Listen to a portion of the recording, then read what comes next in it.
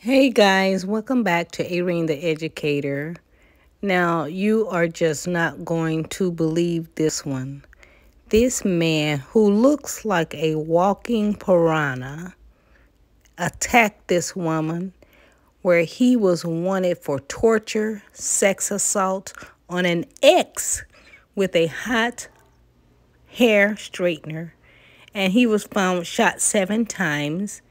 He had the audacity to think the court was going to have pity on him because he had been shot 7 times.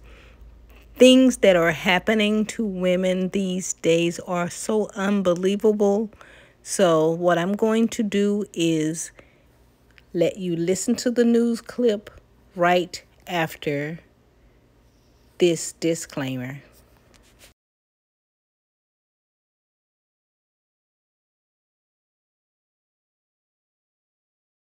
This brutal attack went on for hours against this poor woman in her own home. Allegedly, Dekenta Parchman beat her repeatedly and sexually assaulted her with a hair straightener that was turned on.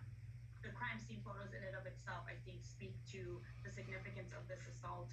Torture, criminal sexual conduct, and assault to a 30-year-old Dekenta Parchman is charged with for terrorizing an ex-girlfriend late last month at this Buren Township apartment. Investigators tell Fox 2 he showed up at his ex's house drunk and started punching her in the face. Then he smashed ashtrays over her head and continued to violate her using a hot hair straightener. The beating went on with an extension cord and more blows to her head. After about 3 hours of this agony, she was able to escape to a neighbor's place where they called police. But before they got there, Parchman allegedly stole her car and left. Earlier this week, the U.S. Marshals tracked him to Taylor. He was in a car when he was arrested with 7 bullet wounds that hadn't been treated. They came from some kind of shootout in Inkster during his time on the run, something he brought up in court Tuesday. I got shot 7 times Sunday,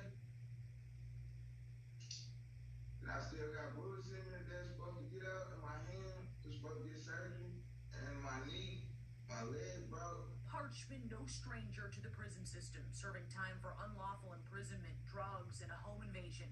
The woman who he attacked spent several days in the hospital and is still recovering from her serious injuries. A judge gave Parchman a $250,000 cash bond, no 10%. With all of his priors, if he's found guilty on these latest charges, he's looking at some serious prison time. Reporting in Van Buren Township, Jessica Dupnack, Fox 2 News.